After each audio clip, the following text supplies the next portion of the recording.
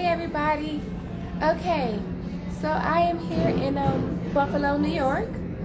I enjoyed my time speaking, but my goodness, it's a lot of delusional people when it comes to what's in these books. Last night we talked about the book. Let's talk about it. Okay, y'all, really, let's talk about it. This is not appropriate in a book showing kids how to masturbate. What are we talking about here? It talks about use lots of lube. You can see this. I was so upset last night reading this. I'm going to read it to you right now on Nasty Piece Theater because it's nasty. Listen to this. When you're ready to play with your body, there are a few things to try. But first thing is to learn is a happy, oh my gosh. Ooh. Use lots of lube. It makes your sensitive zones slippery, which not only makes contact feel better, but also reduces your chance of chafing or tearing in your most delicate bits. Oh gosh. Circle your fingers around and over your clit and give it a few pats. So now we're showing kids, middle school and high school, on how to pleasure themselves. It gets even worse. Here's the next book. Here's the next page. That's nasty. And don't forget, everyone's got a butt. Also, the train has left the station, so to speak. So you've had a chance to wash up or douche back there. You can have an ass load of fun with a helping heaping load of lube. Apply broad pressure to the outside of the entrance. Listen to this. Circle your butt. I can't even read this loud. It'll kick me out the airport. Circle your butthole with your finger, pausing any time you feel a spot that feels extra good. Dip just the tip of your finger inside. Let your anus pull it in when it's ready instead of forcing it. This is filth. This is pornography. It is sexually explicit content that our kids have access to. And I'm just going to be real with you.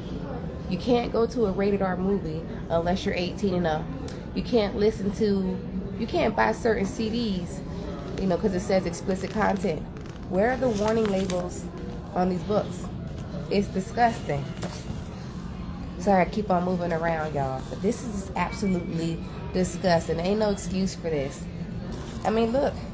It tells you. We're going to have a read-along at the airport. It tells you things to try. Stroke. Okay, that's not me. Things to try. Stroke. Stroke the shaft of your penis with different pressures and speeds. Try mixing up your grip or switching hands. Whack it against your palm or give it some gentle bending pressure. Flop. Tug or squeeze your balls. If you have foreskin, play with it. Slip a wet finger between it. Oh gosh.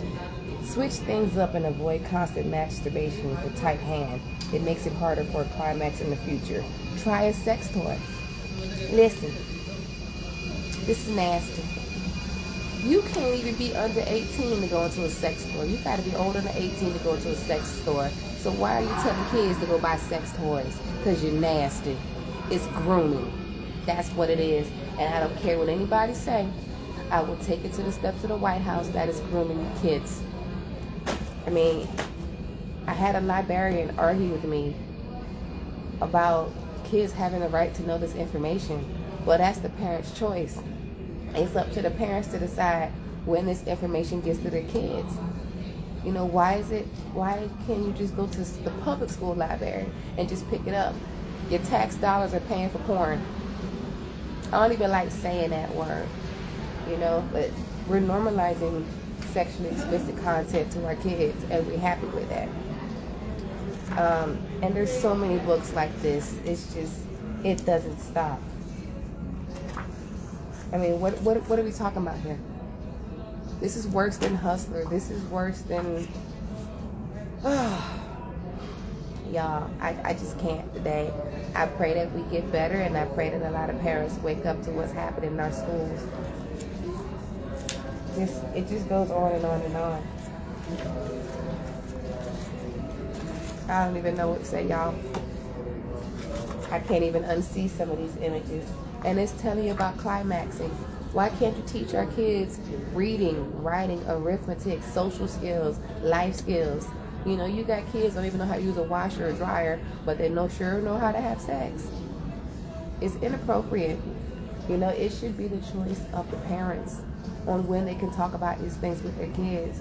It's not the school's choice, you know, and it's unfortunate that we've dropped the ball as parents. You know, this is evil. I agree, Pat. This is evil.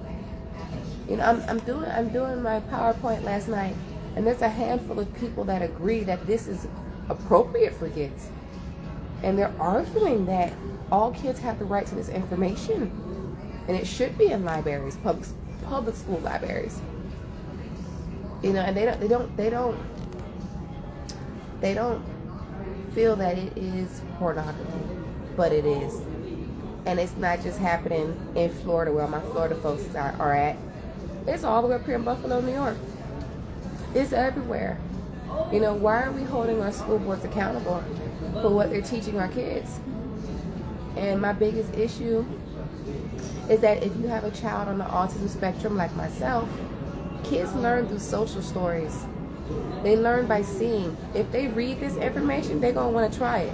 Matter of fact, it's not even kids that are autistic. It's all kids. When you learn something new, you're going to want to try it. So it really breaks my heart. And I really hope that more people pay attention. Even if you're part of Moms for Liberty, tell your other friends and family, y'all. Alright, so that's my flight.